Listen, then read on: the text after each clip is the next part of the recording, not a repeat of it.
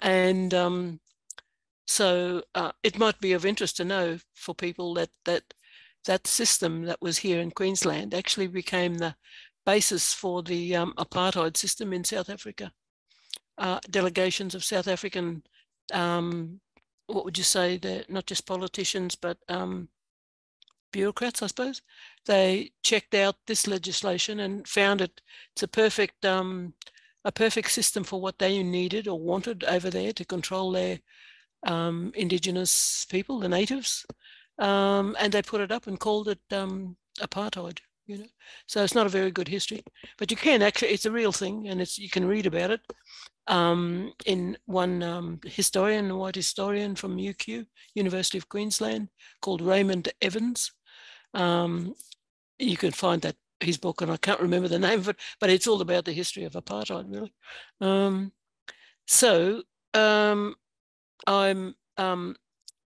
I've been living here all my life.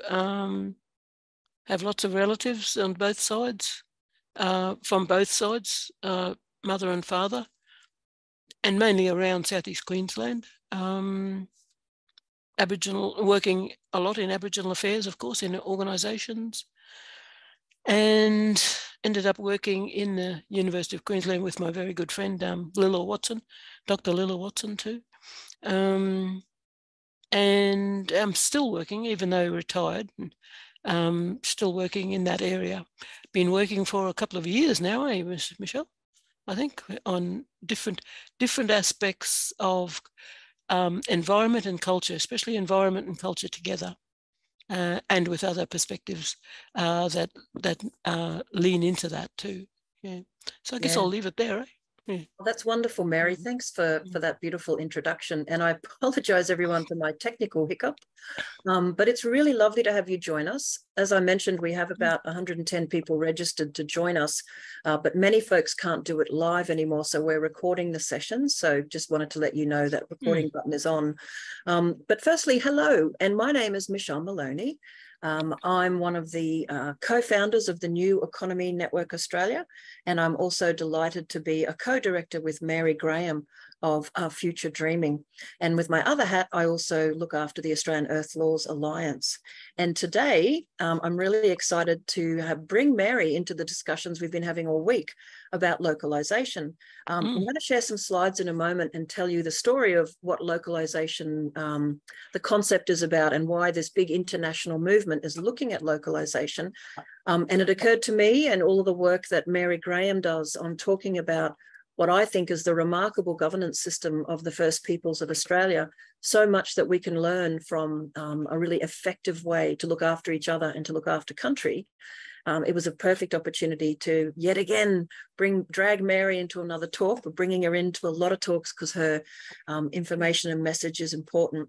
So I'll share screen in a moment, and what we're going to do is I'll do a short overview of some material to get us all thinking about the governance structures that can and cannot support the ideas around localisation. And then I'll hand back to Mary to talk about what, as I said, this remarkable civilizational culture that looked after this entire continent for generations, thousands of generations. And then we'll come back and reflect on what might Australia look like, and how could localisation in some form be better supported if we learnt from one of the oldest continuous successful governance and cultural systems on the planet.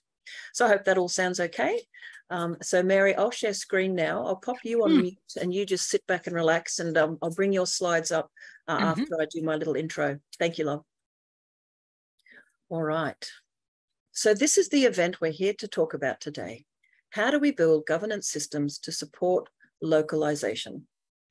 And as I said, we're going to look at the Indigenous Relationist Ethos and then discuss how that might inform both a critique of current governance systems, but also how we might be informed by Indigenous ways of thinking and learning. And my computer is now not working at all, which is fabulous. Okay, I'm going to have to keep those slides to the left. I'm sorry, the buttons just aren't working. I would personally like to acknowledge country. And it's become quite the Zoom tradition. If you haven't already done so, please feel free to write in the Zoom whose country you live on and which beautiful part of Australia or the rest of the world you're coming from today. But I would like to acknowledge that I now live, work and play on the beautiful lands of the Gubbi Gubbi and Jinnaburra peoples. I'd like to acknowledge the elders past and present and the emerging custodians and generations of people who are going to continue their remarkable way of caring for country and caring for each other. I'd like to acknowledge that land was never ceded. Despite the British Empire claiming this continent, it always was and always will be Aboriginal land. And I normally like to recognise that in the work I do personally and inside the New Economy Network and in Future Dreaming, as a descendant of the non-Indigenous people on this continent, I'm a descendant of Irish convicts who were brought here rather unwillingly, but I'm honestly so delighted that I am an Australian person. But I'd like to acknowledge in a serious way that we, in our organisations and in personal work, are really committed to thinking about and engaging with what decolonising our minds and hearts and activities on this place look like for non-Indigenous people. So that's a personal commitment that I have that informs the work that I do. So in our lovely discussion today, I'm going to, if all goes well and I don't drop out completely, give a short introduction to governance. I actually just want to set the scene. We all know what governance is, but we might all have slightly different views on what it is. So I have a small discussion about that. And a little bit of a reflection on what some of the big picture governance structures look like in contemporary Australia today. And then we'll go back to Mary and she'll talk about the Relationist Ethos and Aboriginal law and governance. And then we'll have a discussion together and then with, excuse me, with you, our lovely attendees and participants, about what Australian society might look like if we built it on the Relationist Ethos. Which aspects of our lives might look different, which might be the same. There's some rich and wonderful conversations to be had. So if all goes well, yes, I'm still here. Awesome. So I do really want to acknowledge the tremendous work by the organisation called Local Futures, the Economics of Happiness, led by Helena Norberg-Hodge and her wonderful crew of humans. They have been talking about and promoting and working for a localisation movement across the globe. So what's that all about? Well, the definition on their website is really lovely. Localisation is bringing the economy home and broader governance too, back to a human scale. It's the process of building economic structures that allow the goods and services a community needs to be produced locally and regionally whenever possible. Localising economies can strengthen community cohesion and lead to greater human health and material well-being, while reducing pollution and the degradation of the natural world. I'll just skip down to the bottom there. In their view, localisation can involve from community gardens to credit unions, from alternative learning spaces to small business alliances and co-ops. Local economies create networks of place-based relationships that affirm our human desire for connection to each other and to the earth. Now, I think this localisation concept is lovely, but for other cultures around the world, non-Western cultures, they might even be pondering why on earth we would have to focus on this when this is the way that most people have lived prior to industrialised society, and many continuing cultures today focus on that human scale, that place-based way of being. But as we know, industrialised societies have changed the scale of the so-called economy and have changed the level of control we have over the day-to-day things we purchase or buy or make or do. And that's why localisation is interesting to us inside the New Economy Network Australia. So now I want to ponder what is governance. And I'd love a little bit of interaction. I know we're a largish group, but if you'd like to write in the chat in a minute, you don't have to write it now, but let's just ponder for a moment, what is governance? And isn't that a beautiful photo of a beautiful wallaby? Oh, okay. Inside Ayla and Future Dreaming, we use the most straightforward definition of governance that you can dream up. Governance essentially are the rules that we make as human beings to live, work, and play together. It could be at any scale, in any organisation. There are governance systems inside a tuck shop, inside your family, inside major corporations, And to me, this is why I find governance so fascinating. It is a concept, an idea that you can actually look at the rest of the human world consistently analysing how people work together, how they structure themselves, how they have their rules. But underneath that simple definition is a complex web for any different culture or society. The rules that we make to live, work, and play together are created and understood and transmitted and perhaps enforced in very, very different ways. And in a moment, when I give a quick critique of the Australian governance system and why our modern Australian nation state is part of the dominant way of thinking about governance, we're often blinkered and we think there's only one way to do stuff. We think that formal law and regulations are the only way to create law or governance. But as this little image reflects, underneath the rules that any society makes are some very deeply held cultures, values and beliefs which form our culture and enable us or inspire us to make the rules we want to make a society that we would like to see. So this is where we get into the interactive bit, and it might seem frivolous at first, but have a think about this. This is my pizza dilemma exercise that helps everyone reflect on the values that they hold underneath any rules or allocation or distribution system they might think is important. So let's imagine for a moment it's Friday night with your family or in your workplace or with any group of people that you might hang out with. And it might not be pizza. It might be a curry. It might be a beautiful stir-fry meal. But let's imagine there's pretty much only a couple of bites left. Who gets that last piece of pizza amongst your friends or amongst your family? Who gets the last bit of food in any given gathering? Can you jot into the chat box if you've got any immediate thoughts or responses? And this is a really nice way to get people thinking about. So someone's written the children, thank you. The person with the biggest appetite, I like that. Oh, my dogs. My upa, my grandfather, the youngest person. Someone else is saying, best to leave it uneaten. So why does it even matter? Oh, then Holly's put, everyone pretends they don't want it, and so nobody has it. That's very, very common, isn't it? The most hungry, pop it in the freezer. Now, while people keep putting their suggestions in, my son, the people who are physically, there's a lot of values underneath this. So Helen says she would give it to her son. Now, that is a mother's value about supporting her children beyond herself. Someone else might write, my father, because dad always gets most food or the last food in our family. That could be reflecting a patriarchal family. Someone else once told me they lived in a single mother household and it always went to their mum because they all wanted to look after their mum because she looked after them. Now, someone else is putting the compost. That is an earth-centered distribution system. Someone was saying the oldest. I haven't actually heard that one before. The oldest person in the family. I like that. The elders, yep. Toss a coin. So you're putting it out to luck. I like that one too. Others are saying to the hungriest or the largest or the biggest. Now this, I could argue, is a socialist mode of allocating the food to those who need it the most by those who already have had enough.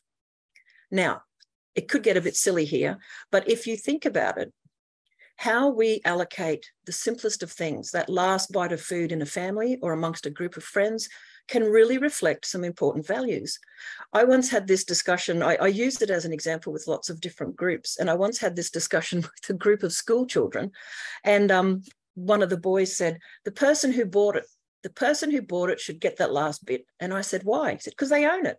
I said, this is a truly capitalist mode of governing and distributing resources.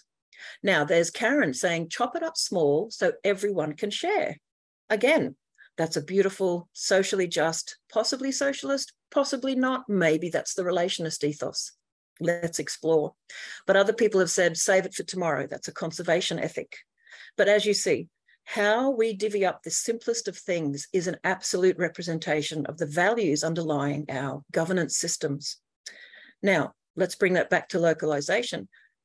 Recently, and I think it was only a couple of weeks ago, NENA was delighted to host Matt Grudnoff from the Australia Institute to do what is now an annual tradition of a budget rundown. The Australian federal budget is one of the biggest allocations of collective resources in Australia. I think it's $600 billion. And how that budget is divvied up really reflects the values possibly of our society, but definitely of the ruling elite or the ruling decision makers. And if you break down that budget, you can see what the nation states' key decision makers think is important. And interestingly, there was almost no budget for anything to do with climate change. There was no direct allocation to housing or providing housing. They spent $10 billion, I think, or $1 million into a housing fund so that the market could generate enough money for housing. Now, in the past, governments simply paid into a fund to make housing more accessible for people. Here we are in the middle of a housing crisis in Australia, and they're putting money into the stock market so they can make enough money to then get the market to determine how to allocate and create new housing. This reflects what's important to different governments. And of course, let's not speak of the multi-million-dollar decision to create submarines for our future. The bottom line is, anytime you get confused about governance, think about the pizza and think about the rules you might have in any given society or space or time to allocate resources. So now with Technology Loves Me, I'm going to try to go to my next slide. Oh my goodness me. Yay. So very quickly, before we go back to Mary, I wanted to give you literally a speedy overview of, let's think about the governance system in the continent now known as Australia. And then we can reflect later on, if we're interested in localization, if we think enabling people at the community and the human scale to make greater decisions about their own life, their own livelihoods, secure housing, a stronger economy, can we do that? Do we have a governance system that supports localization? So this is what people look at when they see modern Australia. And let's reflect for a moment. It's broken up with very straight lines, other than a few squiggles. It's created political boundaries, and it's governed by 3 tiers of government: federal government, state governments, and local councils. And they all have their own aspects of power. And we can talk about the history of that another time. But one thing that the entire modern Australia shares is a colonial history. And the culture and the governance decisions that we make today are actually still deeply infused with the colonial history that brought modern Australia into being. So firstly, what is colonisation? Well, when it takes place under the protection of broad colonial structures like governments and nation states, it may be termed settler colonialism. And this often involves settlers dispossessing Indigenous inhabitants or instituting legal and other structures which systematically disadvantage whoever was there before, because it refers to the large-scale population movements where migrants maintain strong links with their or their ancestors' former country. Now, why do I mention colonisation?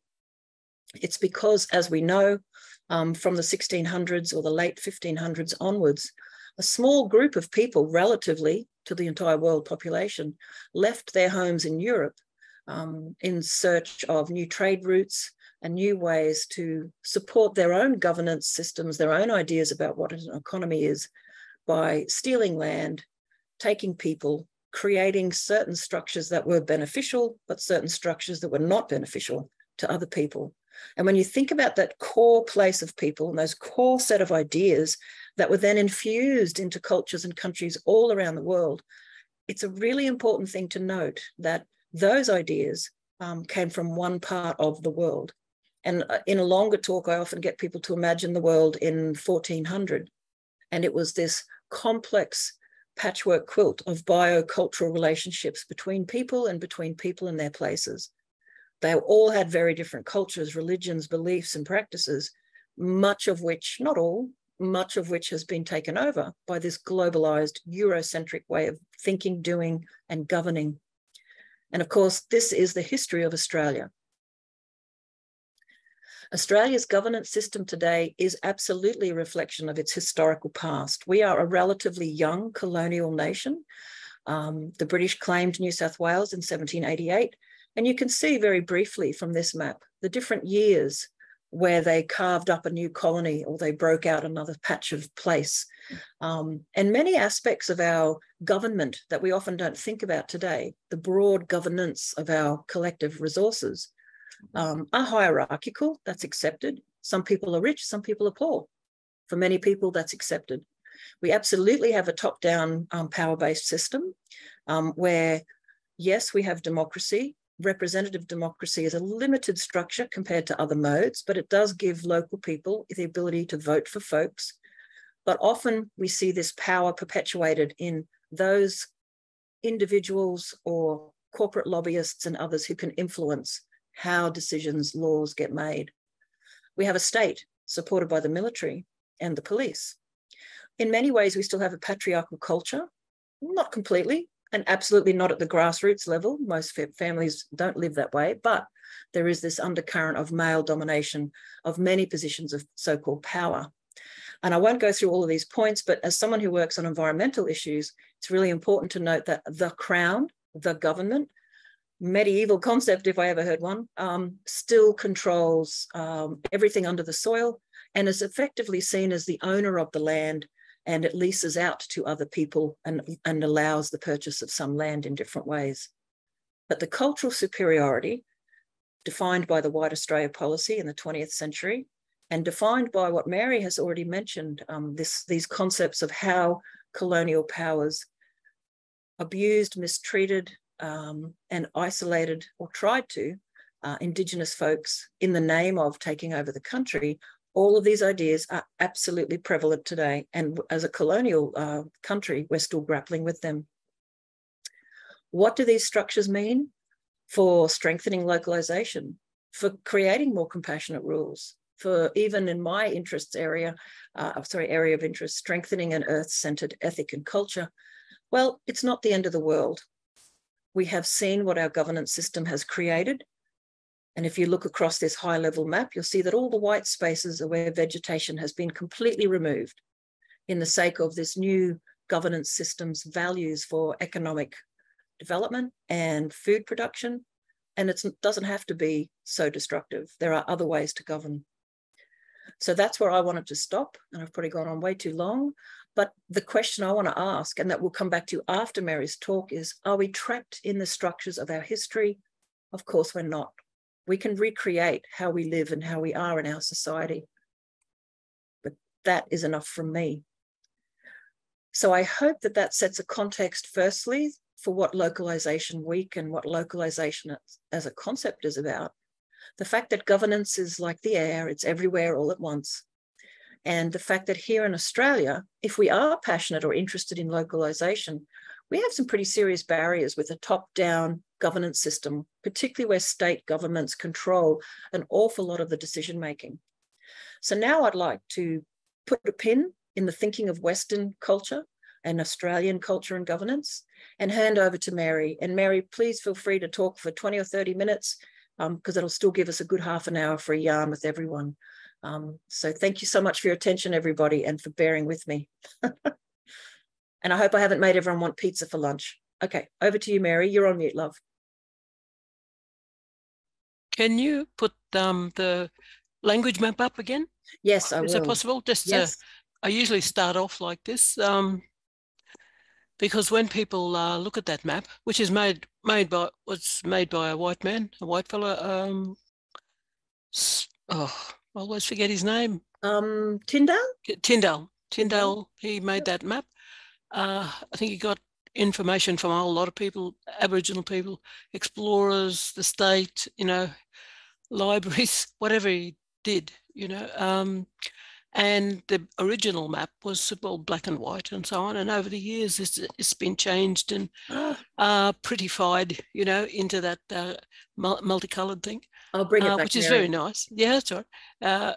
But when people look at it, you're realizing it's amazing, all these different languages and place.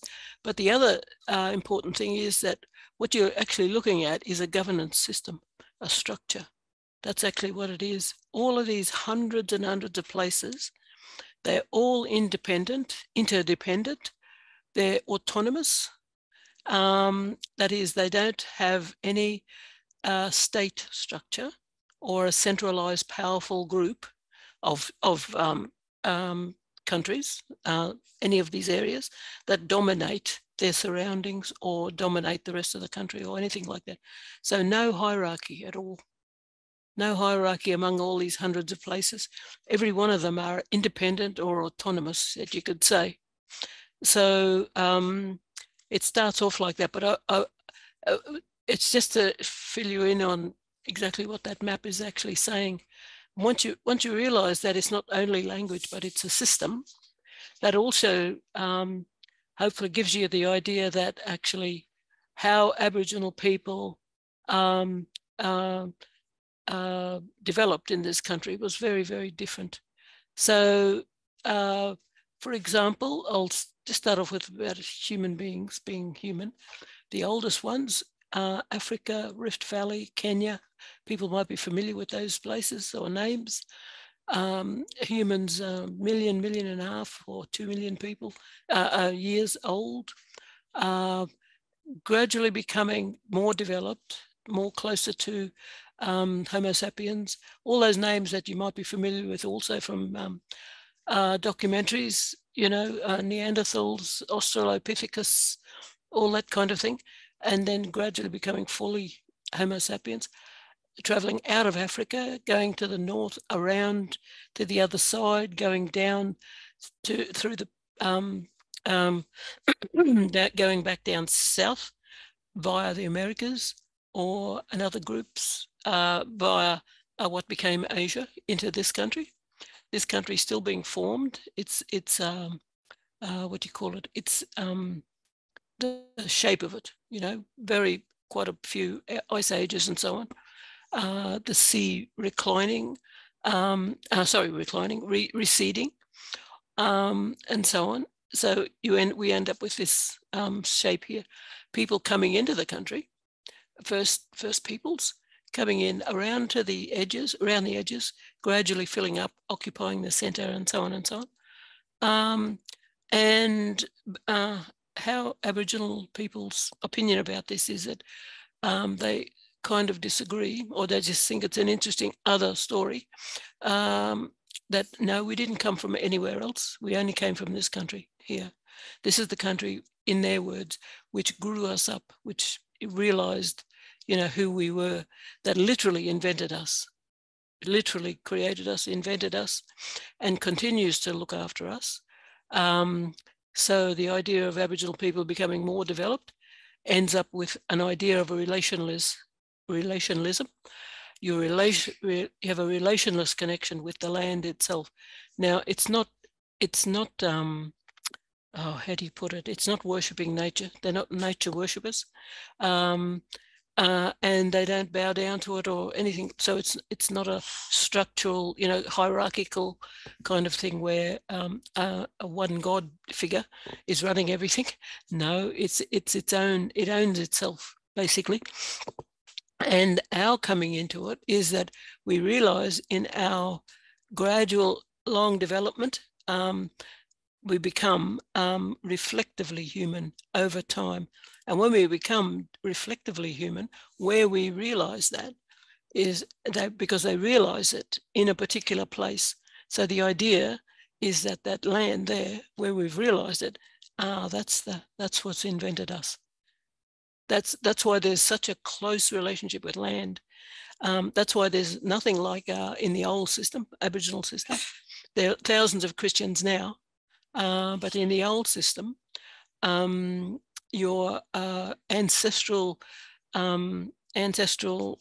spirits are coming out of that land into you and has invented you, has created you, but also has looked after you, continues to look after us in all kinds of ways, and so on. So the idea of some figure that you can't see having invented us, that's the creator, but it isn't.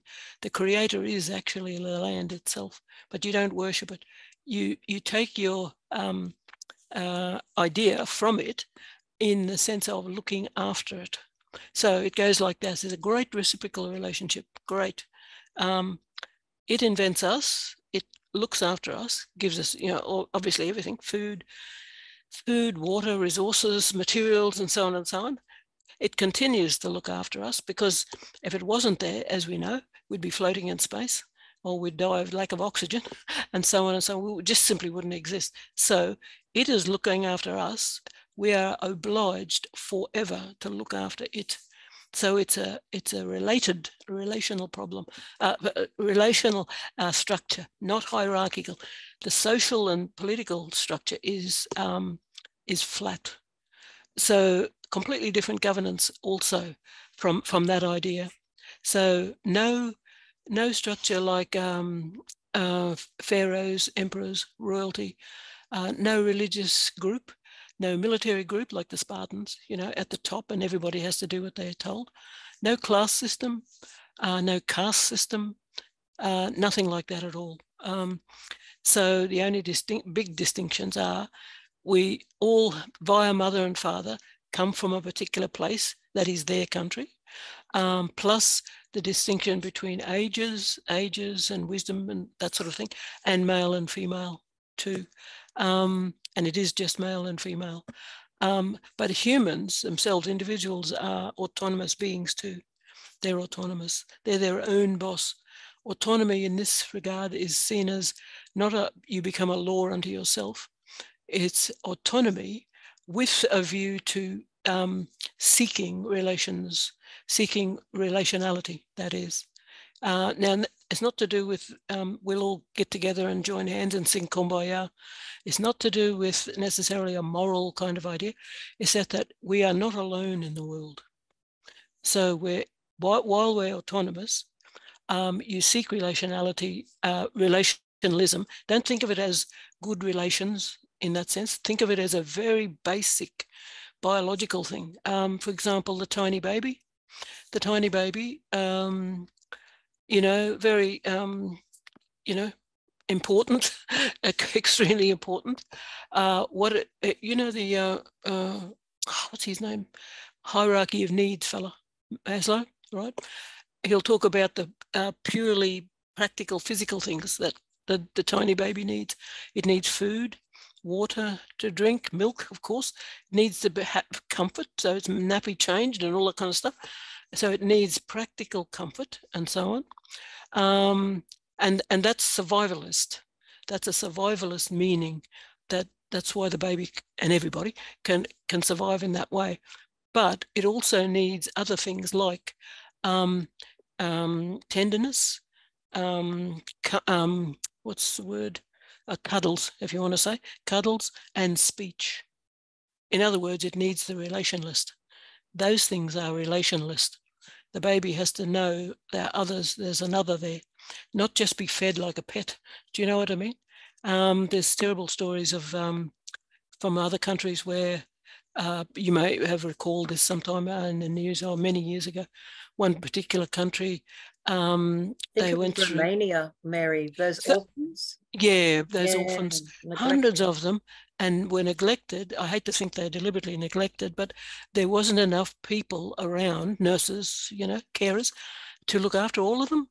They could just bear the bare bones of looking after them, like feeding and milk and all that, but no cuddles and no speech.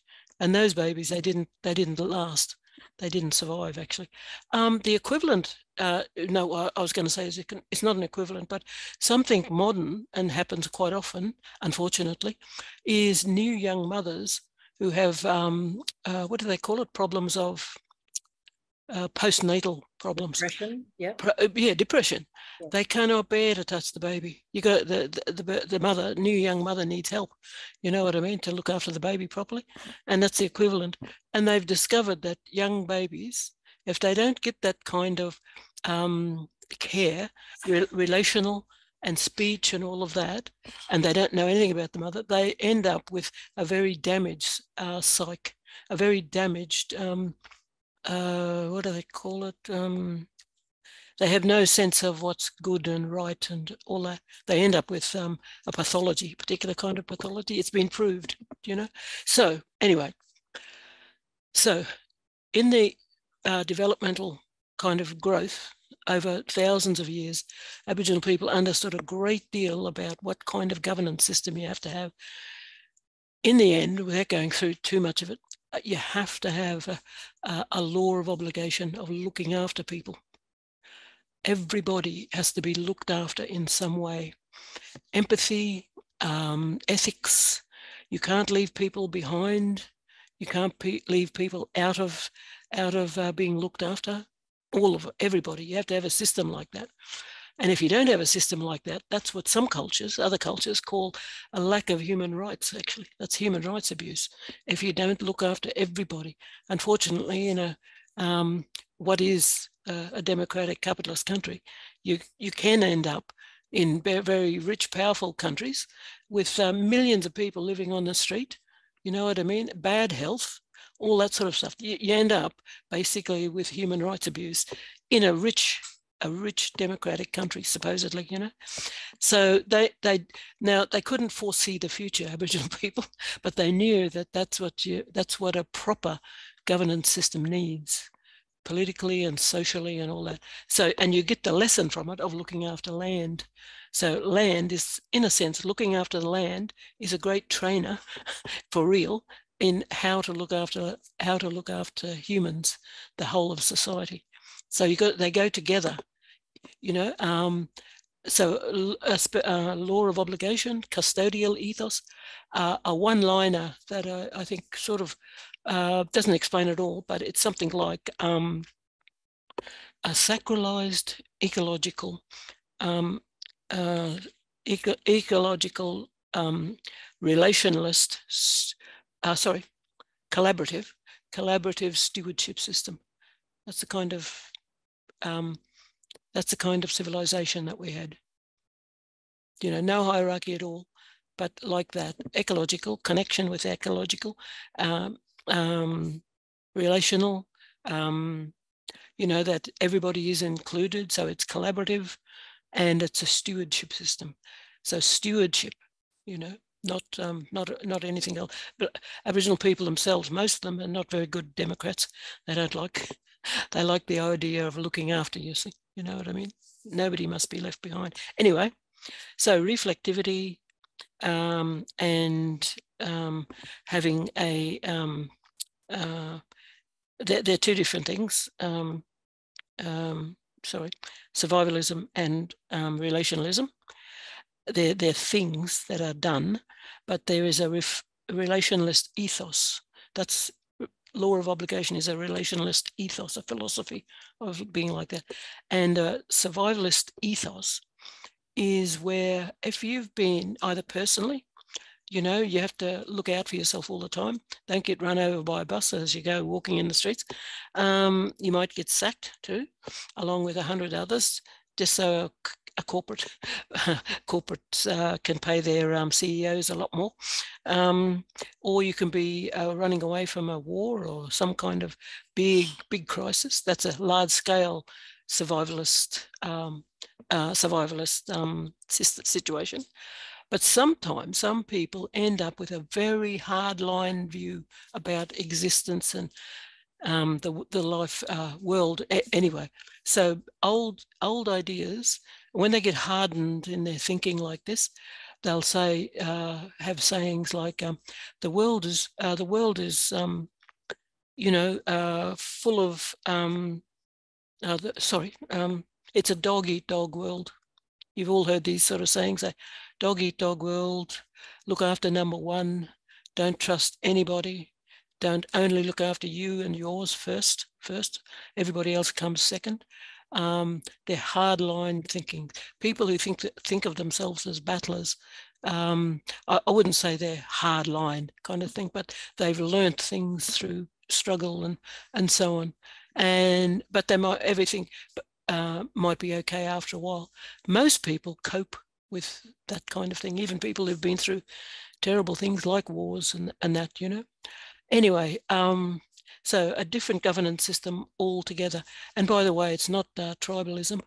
I always had problems with the word tribal myself, but tribal is where you have different groups, tribes, if you like, who fight with each other over having a good outcome to take care of that particular part of land, even take over somebody else's land. this old system, Aboriginal, had no wars of conquest. No war. You just think about that. For tens of thousands of years, they didn't go around attacking other people's land to take land away from them. That's why it's been proved Aboriginal people have been in their places for literally tens of thousands of years.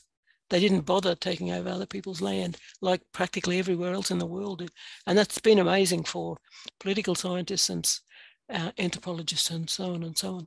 It's not to say there wasn't conflict. There was conflict, but it didn't go further into extreme conflict like wars of conquest, taking over other people's places, you know. Anyway, I'll go on very quickly to logic. We have our own logic, very different from Western logic. Aristotle, you all heard of Aristotle. He's the man who wrote the book about logic, actually. So they have a particular kind of logic, and it's been called like a logic of the arena. Very clear rules, either or. Either you're a friend of America or you're an enemy. You can't sit on the fence anymore. That's the logic of the globe, actually, at the moment. Other things like all red-haired people are mad. I know Miss Jones, she's got red hair, she must be mad, you know. So anything that begins with that, the law of identification, the law of contradiction or non-contradiction, those three rules, very much Aristotle. They are still in places like law, Western law. You know, when you watch like me, if you're like me, watching cop shows, you know, in the court, say they're in the court, you're a witness, there's a witness, and he or she is asked, were you or were you not in such and such a place, such and such a time? And they are directed, the witness is directed to say, now don't elaborate, just say yes or no. That's pure Aristotelian logic, pure. And you have to do that, as you know, Michelle, not just in the shows on TV, but in real fact, you know. Absolutely, so, Mary. And I actually wrote in the chat, the Western legal system is definitely embedded in the law of the arena. You've only got to look at how litigation works and how cases are brought. And people think nothing of that, but there are other systems that don't have that. They have a different way. Yeah. That's right. Everybody thinks, oh, well, that's the way it is. How can you fight against it? You know, and so on. But that's right. Karen saying capitalism is definitely a survivalist system, you know. And, you know, some of the brilliant people in the world of all different cultures, economists I'm talking about, and people in governance and politics, political science people, historians, they have written books about how to civilize capitalism. How do you make it more moral and not so cruel to people? Do you know what I mean? They've written all these books, but nothing much ever changes, you know. But anyway, that sort of logic, Aboriginal logic, I'll just jump straight to that, is that map before. So it goes like this: hundreds of places, hundreds of dreaming stories. Every place has a dreaming story. A dreaming story is a law for that place. So hundreds of laws, they overlap. A law for a place is the truth that emerges or arises from a place, a locality. A locality has its own truth, and the truth is basically what's that word? A perspective. So it's hundreds of all these things, hundreds of laws, truths, dreamings, hundreds of perspectives. And the equivalent, the logic equivalent is all perspectives across this whole big country that's bigger than Europe. The whole of Europe could fit comfortably in here. All the perspectives are valid and reasonable. Not right necessarily, but it might be right for that group. But taken as a whole, they're valid and reasonable. So the real thing of it, the real meaning of it, it's very useful. That is, it suspends judgmentalism. So if you have a meaning of life like the law of obligation, reciprocal, look after people, and so on, it's a good idea to have a logic that isn't judgmental, you know. So the last thing, there's more to it than that, but the last thing is large agriculture, large-scale agriculture. Our poor old country didn't have great big mother rivers like a whole lot of other continents did. If you have a large-scale agriculture, big mother rivers, when they flood, they come down and they bring enormous amounts of silt. If you are lucky to have that, you can have large-scale agriculture. None of that happened here. So we had small-scale agriculture, those brilliant books by Bruce Pascoe, Bill Gamage, Greatest Estate on Earth, and so on. They describe exactly how Aboriginal people ran the country. They did. Don't think of it as their tribal groups wandering about, fighting with each other and looking for food and so on. This is an actual system. That's why it's a civilization. But it's a civilizational culture, not a civilizational state. There's no state at all, because it's a self-regulating society too. That's why you're autonomous. We are all supposed to be autonomous in our own locality and living in our own locality and not trying to boss everybody else around like the neighbor or anything. So great big what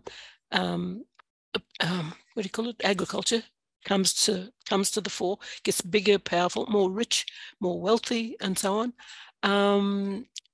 It changes their governance system. They might have had a loose kind of hierarchy before, but after big agriculture becomes really wealthy, and becomes a strict hierarchy like that, then they become rigid. It's a rigid hierarchy.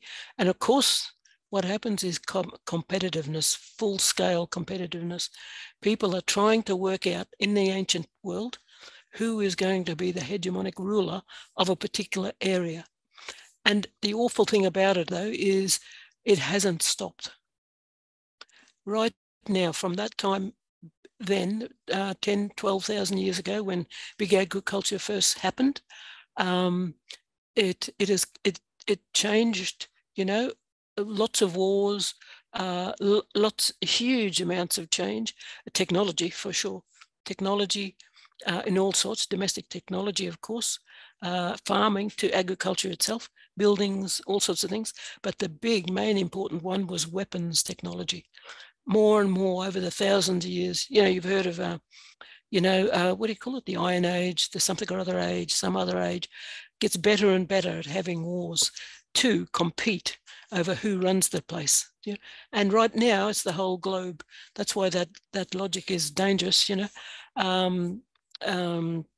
either or, the logic is the hierarchical, hierarchy, the hegemonic controller. Hegemonic controller has to run the whole world, own all the resources, because that's what the wars are about. They're not really, in the end, not really about resources. You could say that, or religion. It was about religion at one stage, but it goes through all these things. But the basic fought over thing has always been who controls resources. And that's exactly what all these wars are about today. You can disagree, by all means, but it's been pretty well proved that that's what it's about. The other thing that's needed with agriculture, though, too big, starting off, is I've missed some part. Big agriculture, because that was the last standing racial insult against Aboriginal people. We're apparently so ignorant and primitive in that we didn't even discover the wheel. It's supposed to be almost like so primitive. So primitive it might even be the missing link. But so what do you need with big agriculture? You need vehicles with wheels. That's where wheels come in. They didn't even think that there are other cultures that also didn't discover wheels, invent wheels either. But they have these big wheeled vehicles, bring all the crops or whatever else back to a central place where they're all sorted, counted, and recorded. And then you have, what do you have? You have writing. And as everybody knows, writing starts in those ancient places like the Middle East, especially, Samaria, and because the first writing was recording amounts, do you know what I mean? Counting stuff, Middle East, China, and India. The Europeans invented printing, but not writing. no. But the other important factor that was missing is this poor old country, dry as anything. It didn't have any domesticatable animals, nothing at all. No horses. No horses. They come from another place, another continent, I think. No cattle. And that's also why for tens of thousands of years we never had access to milk, like cow's milk. I mean, the only milk you had was mother's milk. And then once you grew out of that, that's it, that was it. That's also why a lot of Aboriginal people still, I think today, can't no, what do you call it? Metabolize milk. They have lactose lots of problems. People can't. Yeah, lots of people. Yeah, no, lots of people. That's right. Also, by the way, they can't metabolize alcohol. Aboriginal people. That's why they can't take it very well. But this is the same for many Indigenous people, like Indians, American Indians. We share these things with them. Our health lot shares these problems with their health lot, and again, Merri, it's because everybody emerged in their own pocket of the world, and then when that's right, the Eurocentric way came, then all these things were introduced, and suddenly there's something wrong with you because you don't have this, or you can't process that in your own. But it's just colonization. It's just colonization, really, and that's not true. That's right. Yeah. They really shouldn't. It's like that with writing, Merri. Everyone says that Aboriginal people didn't have writing, but they did have not so much hieroglyphics, but they've proven with all of the different paintings and symbols. Yes. They had a symbolic way of communicating about lots of complex things, but they didn't have what Europeans recognized as writing. So that's right. It's been proved. Well, it's I've heard those arguments from artistic people. Art itself is a language of its own for everybody around the world, for all cultures and so on. But yes, alcohol. That's why, and of course, Europeans and other cultures, they've had alcohol for thousands of years. So it just works like that, So it's a whole. Oh yeah, sorry. Get back to animals. We didn't also have buffalo, like the Asian buffalo was used for agriculture in Asia. No elephants, of course. No elephants. No camels. No what they call transhumance animals, that is herding animals. The great Sami, the up in the cold, white Aboriginals, they insist on calling themselves. They've been there forever, and they've herded deer for thousands of years, thousands of deer for thousands of years. So no deer. Only now we've got some deer being brought in, So no deer, no sheep, no goats, no pigs, no llamas or alpacas like the indigenous people in Latin America have. They used to herd them too. So nothing to herd. So you couldn't even start to build, what other cultures had from that. The only one was the old, and not even, you couldn't possibly herd them. And they weren't here all that long, about 10,000 years. Apparently, what I've been told, I don't know how long really, but dingoes, but dingoes are a different kind of mob. Mobs are, they're very independent in a way. They're autonomous beings too. They don't like being, they're not cut out to be pets. You can't, they'd be highly insulted if you want to treat them like pets. They're like the fact, partner. Merri, you always bring this up about the lack of transhumans animals, but when you think about it, Australia, I mean, the peoples of Australia emerged with and learnt from all the creatures that were here, and this was a bioregional response. That, of course, you can't herd kangaroos. I mean, can you imagine trying to capture anything that hopped like that? And yet the European mindset was, thou shalt domesticate this way, whereas we already know from everyone's work, from Bruce Pascoe, Bill Gammon, Yes, all of the systems were in place for harnessing nature in a sustainable way. Fish traps, catching animals effectively. Yes, there was a wonderful story, a reel, put in archives. This black fellow, somewhere down south, I think it was. A white fellow came upon him. He was out walking and came upon this black fellow who'd worked out a very, very clever little gadget fishing on the bank, a stick stuck, firm sticks in the sand, attached to a line, and at the line, not a line, a bendy kind of branch with no leaves, bendy sort of branch. It could whip, like a whip. And at the end of that, then there's a fishing line. Well, he could just sit there. The fish would be caught, trapped, the bait, take the bait. And somehow that would trigger this bendy kind of part to take that fish, get that fish, chuck it. It would release it because it was taut, tense. It could release it, and that fish would come back on the bank, right next to the fisherman, of course. And thought a very, clever little way of catching fish without moving. Even all you'd have to do is rebait and sit and wait and flick it. Flick it, yeah, it'd be flicked down right there, Yeah. Well, this white fella found this. And he's very impressed. He said, I was very, very impressed, this little gadget. But he couldn't help it. He couldn't help but say, because he didn't want to say anything really good about the blackfellas. He said, well, this gadget, very clever though it is, it suits the lazy blackfella who doesn't want to work. Blackfellas are lazy and they don't want to expend their energy too much, so they take the lazy way out of again these cultures. I thought, Jesus, oh, Mary, you cannot win, As a non-Indigenous person, I grew up listening to these bizarre concepts that non-Indigenous people had of other folk from anywhere who didn't do a 9-to-5 day, of cultures that had worked out how to make enough food and then have an incredibly rich spiritual life were seen as lazy. Whereas today, industrial society, people are exhausted and burned out, looking for downshifting, degrowth, and trying to find their way back to a lifestyle that's more compassionate and kind. All of that. So it's bizarre, isn't it? It's bizarre. It's bizarre. And even some economists, you'll hear them say things like that about how to do that, how to civilize economies anyway. Yep, that's what we're all about. And that's even what let alone capitalism. Yeah. Anyway, that's it.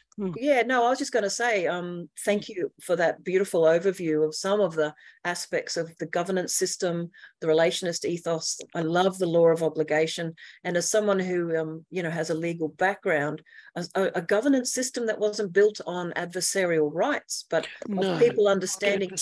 Did you want to talk just a little bit more about what the law of obligation meant for people in place? Because one thing we didn't mention today, Mary, is Western science has now caught up with what Aboriginal people already knew, which is far from being, and again, I sorry about the facial expressions, but when I think about the things I was told as I grew up in this country as a non-Indigenous person, that Aboriginal people were nomads and wandered around aimlessly.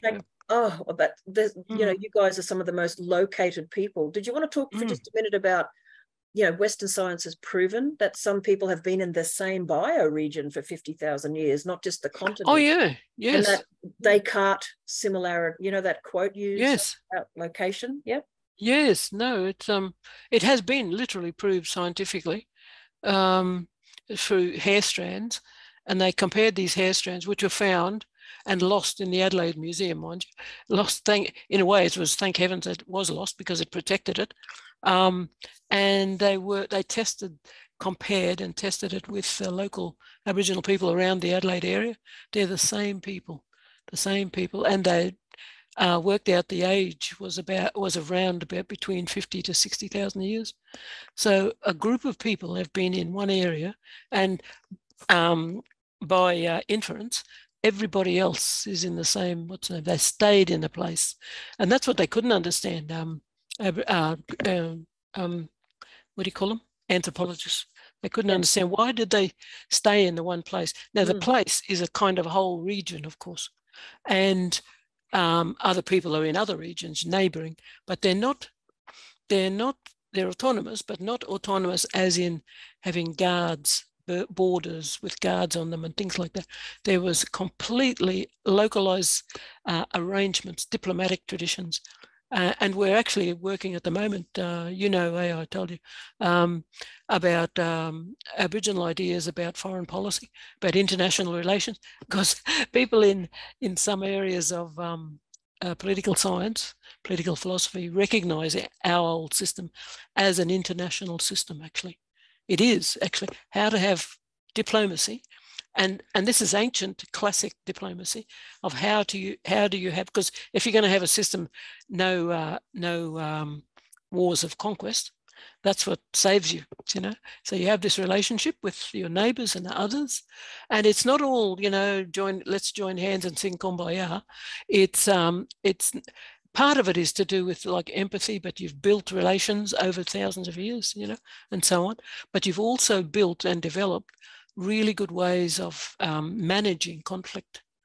And that's a very important part of diplomacy too, you know. So, and locality, the one thing I do like, I've read a couple of things. I don't know if people know the word sortition. It's Greek, sortition. But some people are experimenting with it in the forms of citizen assemblies or people's assemblies, smaller. Just imagine a bit like a jury, somebody being brought to jury duty or something.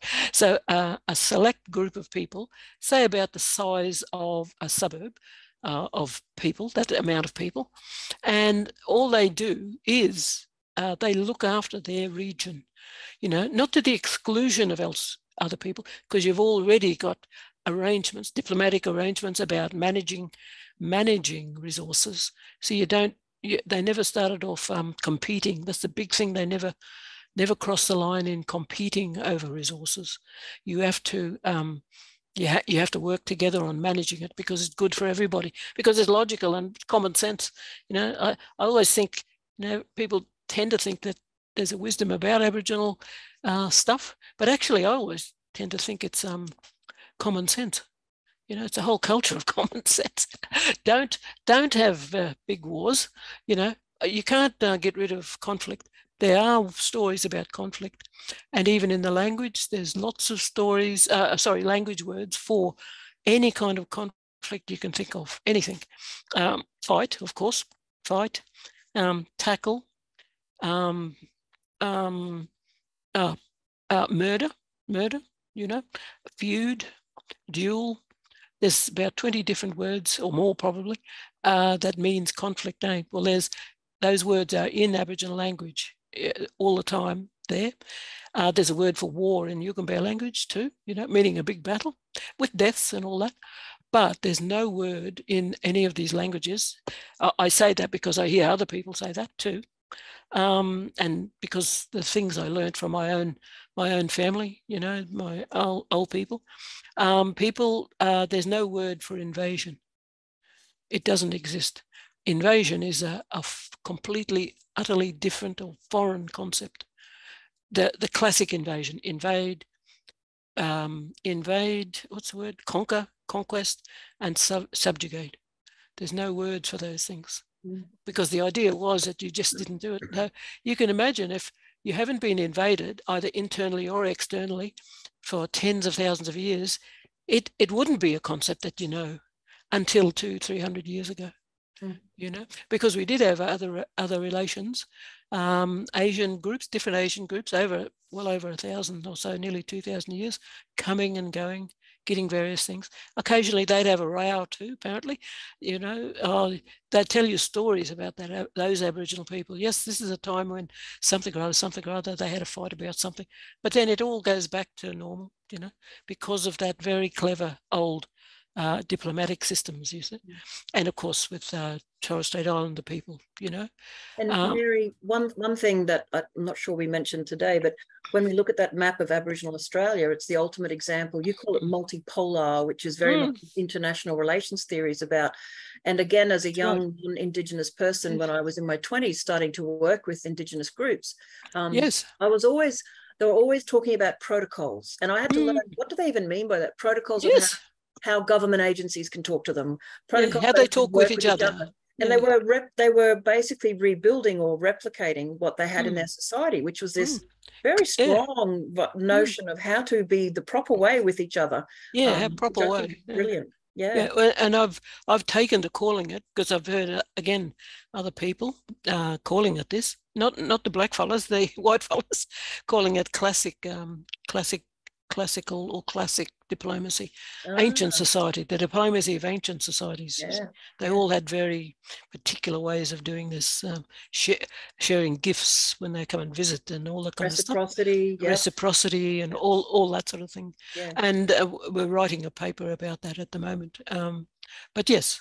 So Mary, again, thank you so much. And there's some beautiful comments coming in, really enjoying your talk. Could we talk for just a moment? Because I did promise in the blurb for this event, Mary and I are working on a book that's looking at what Australian society could look like if it was built on the relationist ethos.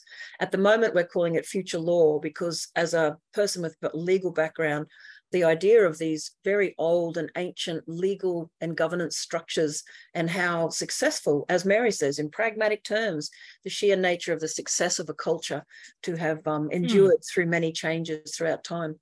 Anyway, perhaps we could just have a chat for a moment, Mary. I've put this slide up just as a prompt.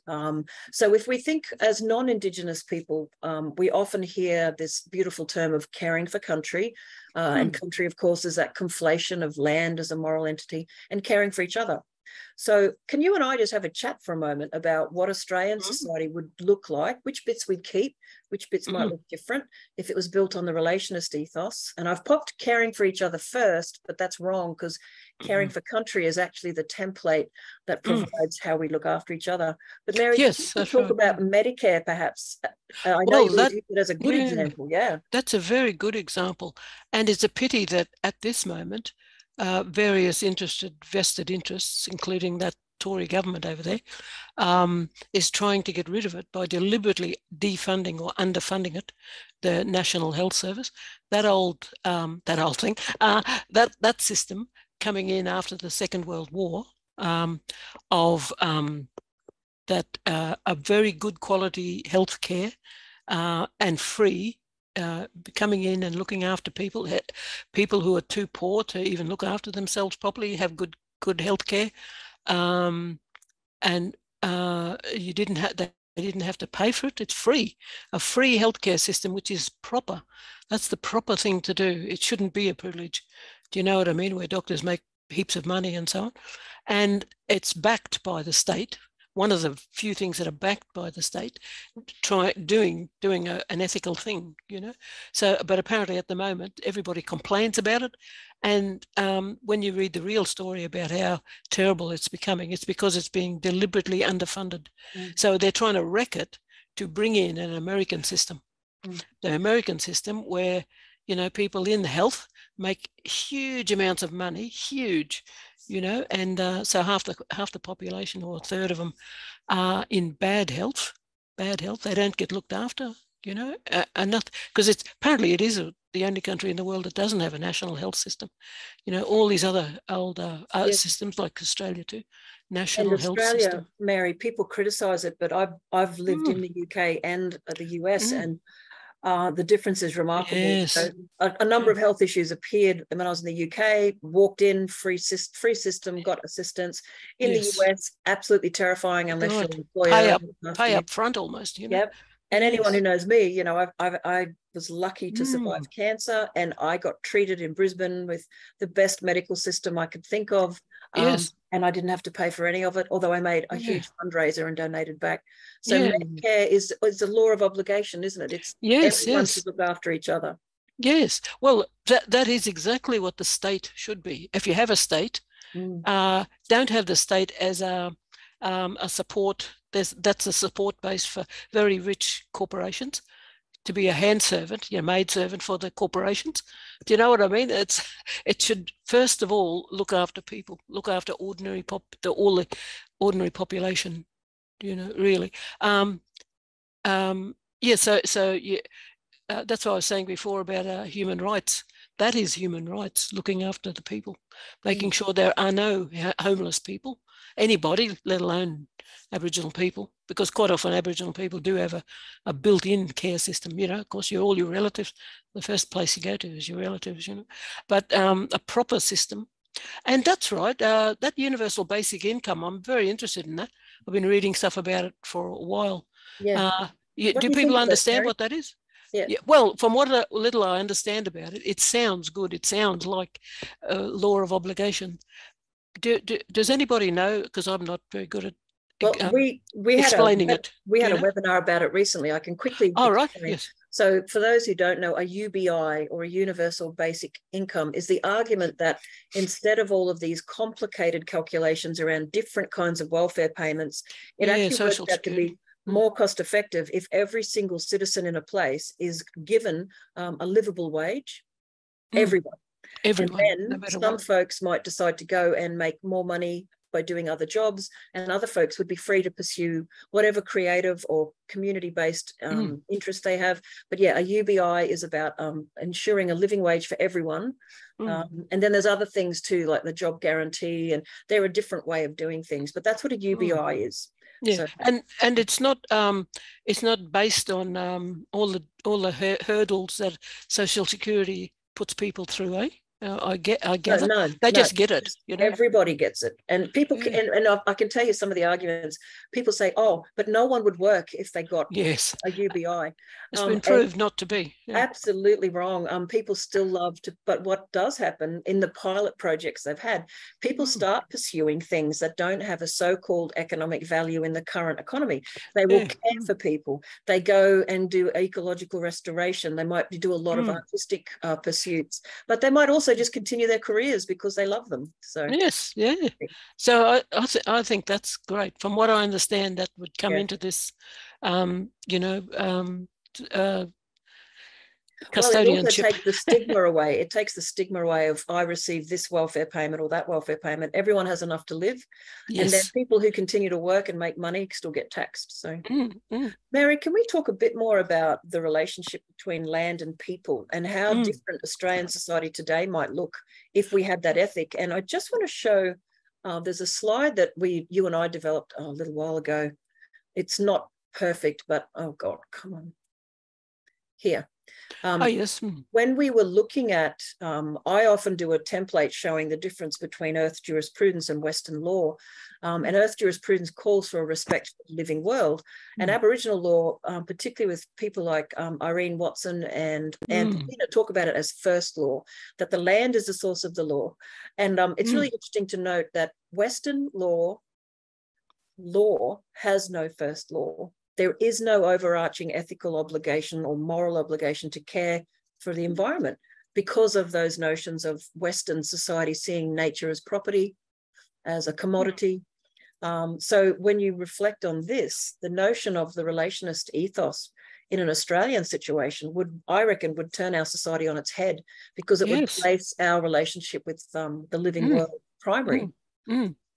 Yeah, absolutely. Well, I think I've said it. I've been working for a while with people in the School of Philosophy about what if Australia had its own philosophy, a real philosophy, and as you might, everybody knows, a real philosophy, it might take centuries to develop.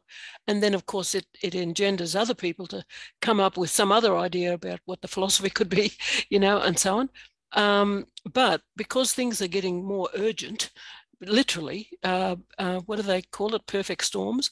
It's a gathering of perfect storms, climate change, the global economy, wars, pandemics, you name other things too, the fearful thing about AI, what are they on about, what's sneaking up on us?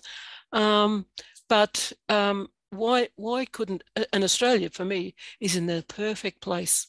Not just because they're here and Aboriginal people are here, but because we're situated right between Asia and the rest of the world.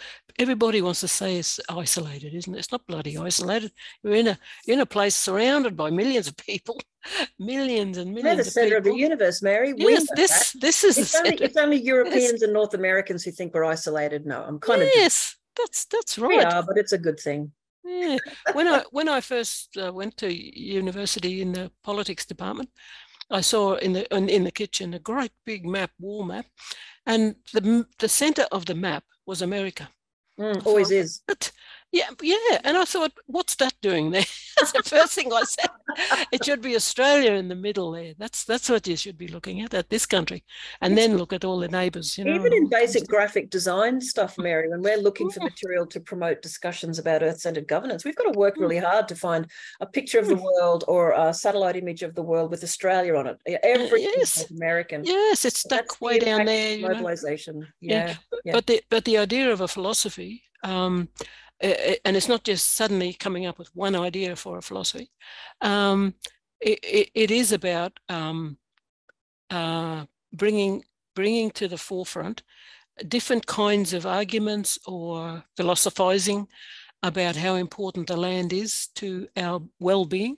Now, not just well-being in the usual ways, but well-being as in, who are we as Homo sapiens?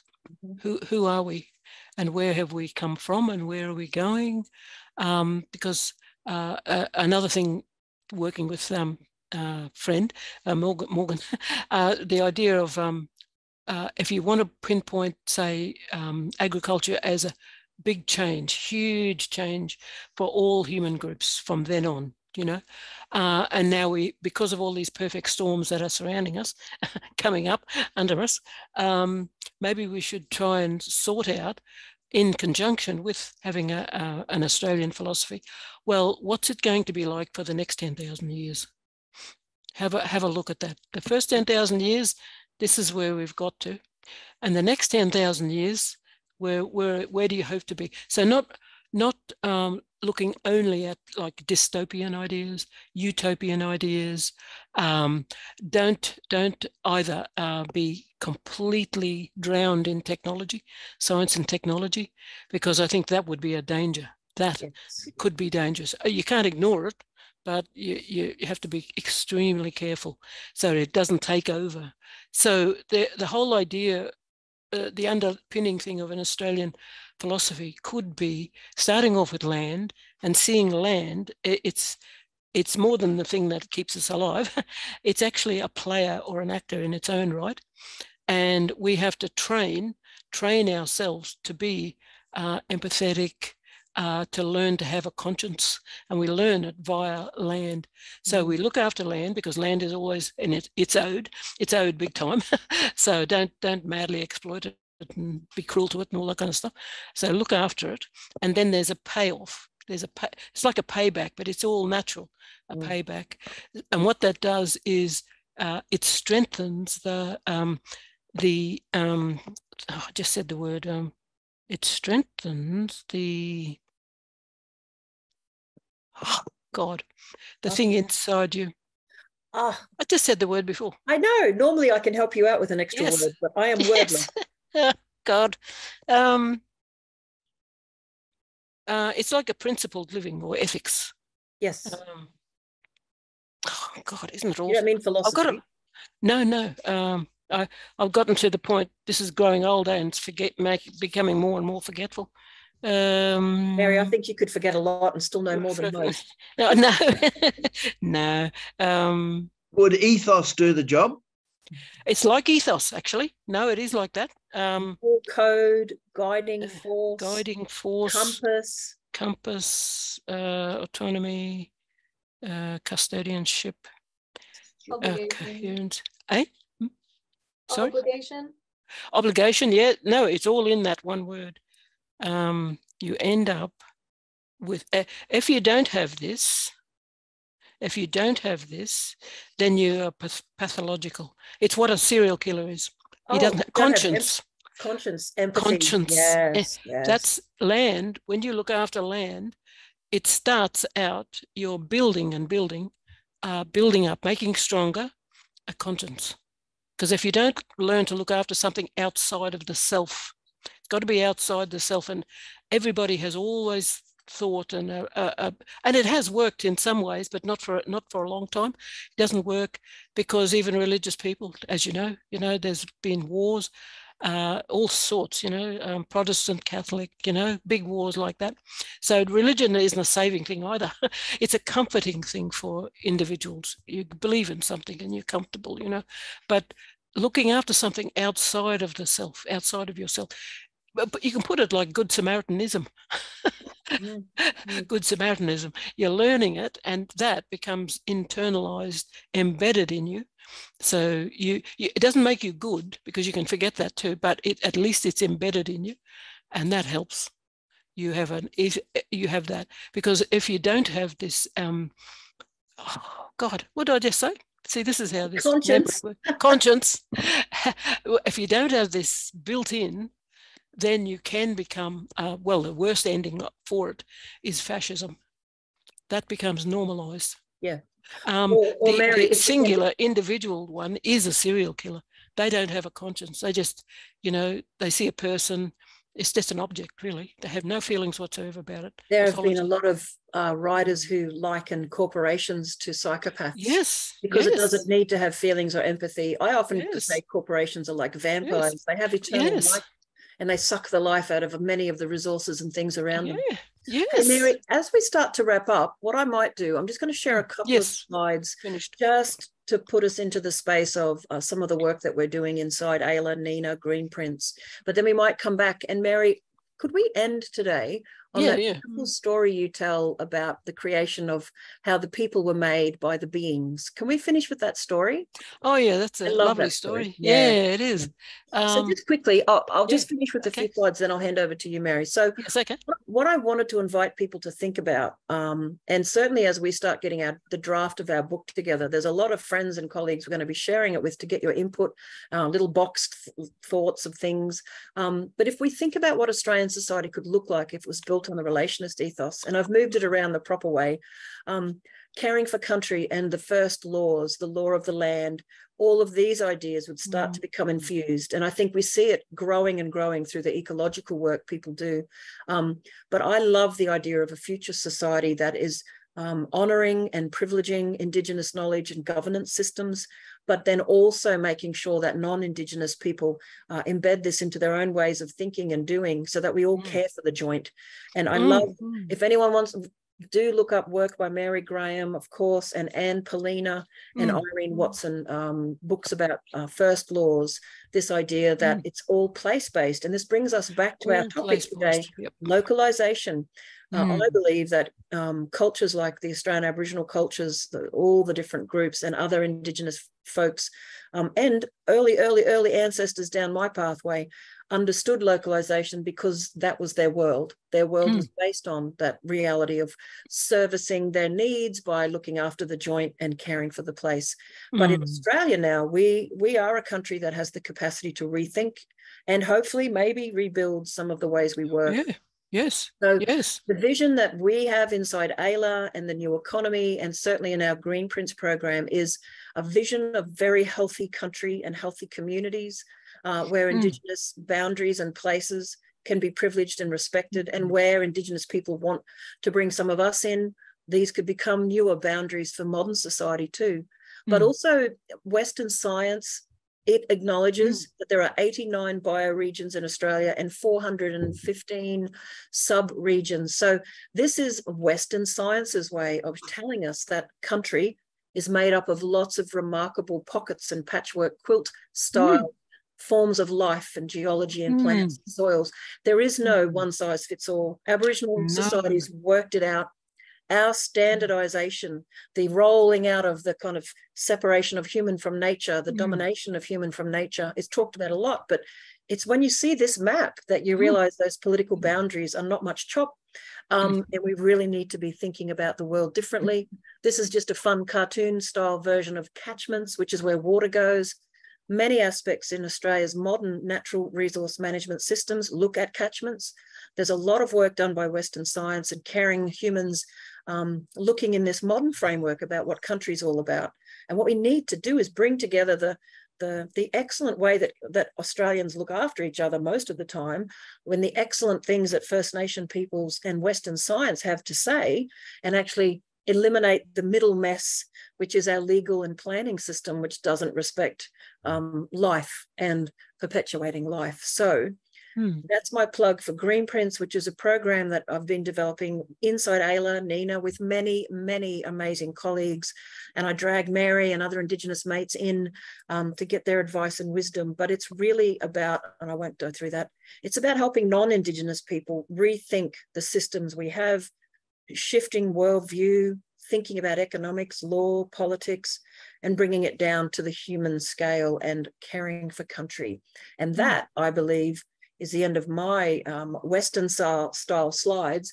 But what I wanted to say is, through our interest in localization, the New Economy Network Australia is really committed to place-based localizing of our society's economies and governance. How do we work and play together? How do we divvy up the pizza? So yeah, but Mary, did you want to tell your story? And if anyone else has to leave, you can, but I love hearing that story, if that's all right. Well, I was just thinking though, no, has people asked questions? There were questions coming in on the chat, but I think everyone was listening. Yeah. Oh, right. Okay. Okay. Look, a really important part of this governance, I was going to say, is sovereignty. And now I don't like the word sovereignty myself because it talks about sovereign, sovereigns. And I don't know if people are familiar with the Treaty of Westphalia. These are the Europeans who'd been fighting for centuries and centuries amongst each other, trying to work out who's going to be the hegemonic ruler. And then they decided, God, this is going even far too much even for us. So they got together, Treaty of Westphalia, had agreed with various principles and so on and so on. And one of them was to do with sovereignty. It worked for a little while. Then they went back to their bad old habits, having wars over, who's going to be top dog.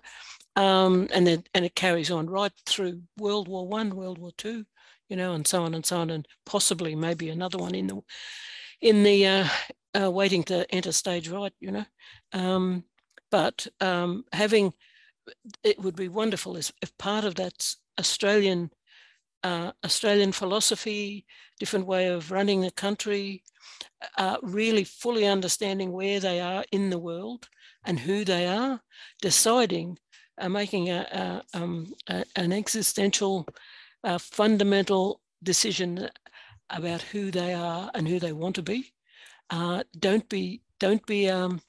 I hate to say it, but a poodle like other people, other countries who want to follow the big hegemonic ruler, because you'll never be free. I say this. I say this as part of this working out this philosophy. It has to stand up for itself and own itself. That's the one thing that Aboriginal people did do. This is via all the different countries. They're autonomous. See? They're on. They wouldn't allow anybody else to tell them, and they're still like that. Actually, they get very argumentative if they think that some other group from somewhere else tries to tell them how to do things. Big row starts up straight away. So it'd be wonderful if Australia could do that. But that story is how from the west, from the out west. And it's a public story, so it's not secret, sacred, anything. Anyway, it starts out like the world is flat.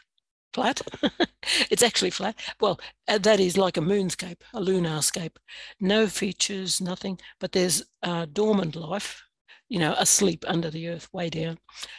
It's never quite clear. Something stirs them awake and they start emerging, different beings emerging above the surface. And what they are basically flora and fauna and other kind of creatures, but they're huge. So a kangaroo as big as a 2-story building, or a snake as big as a train. And in their movements around, they actually shape the land. They actually shape it. That's how the most of the stories Aboriginal people talk about, these ancestral beings as they're moving about. But they're not just moving about, they're fighting with each other too. They have very human-like features. So they might be, this one might be jealous of that one. Others might be,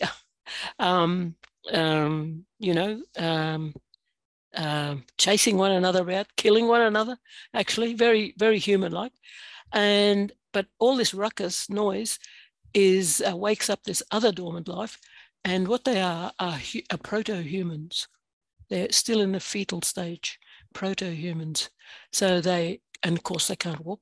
So they awakened, under the earth, and they crawl to the surface. And these other, by now, ancestral beings, all the flora and fauna, they step in and help these proto-humans become fully formed human beings. It's like a bit like an assembly line, really. They get together, they help them stand up straight, and there's a real description about how they do all this. So they help these little fetuses stand up straight, straighten out their limbs, slap them on the back, clear their nose and mouth, help them to breathe, teach them things and so on. So they're fully formed human beings then. So created by, and you can tell this is a genesis, isn't it? It's a creative drama of how people come into the world. Now that's just in one place. Just imagine there's hundreds and hundreds, if not thousands of stories that are similar to that in all these different places. They might be along the lines of a particular flora or fauna helped the humans to come into being, or they are changed into human beings and so. Anyway, they get to the end of that. These ancestral beings then turn around and teach these brand new humans what all this is about. What the hell is going on? This is why you're here. This is who you are. This is what you have to do. This is basically the rules of life. You've got to look after the place and so on and so on and so on. So all those sort of rules, and then they return back to where they emerged from, and so they're ready for life itself. All the landscape has been created, and they have to fill that landscape and carry out these rules, basically, of looking after the land and so on. And so it all finishes there, and it goes on like that. Human beings have been created by our plant and animal ancestors. You literally They're older than us. Yes, and just think for a minute, it's actually crosses over to what science actually says. Yes. In a sense, science, the Aboriginal people via those stories, they're saying that science is actually right. The land is, we don't come from outer space. Although there are dreaming stories by some people. One particular old fellow, he talked about, and other cultures have this too, sky spirits and land spirits, and they meet. Do you know what I mean? That's the nearest thing to any kind of religion that I've ever come across. But anyway, they have to carry out this, and it never ends. You have to do this all the time, no matter what. Thank you, Mary. And the reason I, as a non-Indigenous person, love that story is it kind of makes me feel that everything I've been taught through Western science and Western ways of thinking about the emergence and evolution connects to this beautiful story that, yes, we're just young'uns, and we've been brought into this place, and the plants and the animals are our elders and our olders and our ancestors, and let's get our act together and look after the place. But I just think it's a beautiful way of looking at the world. Yeah. And Mary, look, I've kept you 8 minutes over time, and I've kept others too. No, it's not you, it's me. I just want to say thank you, Mary. It's obviously a great privilege to work with you. I just want to say hello to Gil. I'm sorry, Gil. Yes, it's lovely to see you again. I'm sorry. Good to see you. Yeah. Yes. Yeah. No, and look, we did open up for questions, but very few questions came through. So I think everyone was just enjoying listening. But I did want to say a huge thank you for your time, Mary. Thanks to everyone for joining us. Stay in touch through Future Dreaming, futuredreaming.org.au is where Mary, myself, Ross Williams and others come together and share. And do look up Mary's work. We've got on the Future Dreaming website a list of a lot of papers there. Yeah. And videos, lots of Mary's talks. Videos, we drag you out all the time, Mary. You're on YouTube a lot now. Yes. But thanks, everyone. Thank you. And do embrace that relationist ethos and think about how you can change. Yes. And think about do papers if you like, whatever about what some things that an Australian philosophy could engage with or include in there, anything at all. Send them to us, whatever you write. Yes, that'll be great. See you then. First to know when the book comes out. Thank you again so much, Mary. Lovely to see you. See you then. Bye. Bye.